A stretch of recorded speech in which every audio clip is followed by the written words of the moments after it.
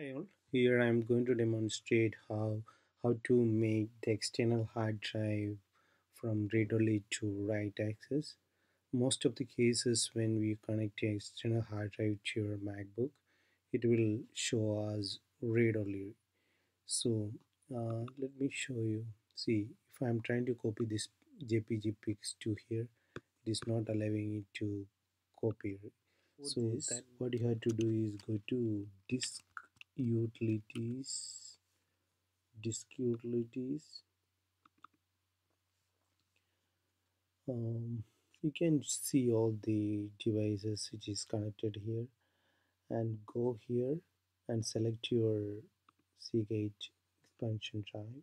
It's 4 TB.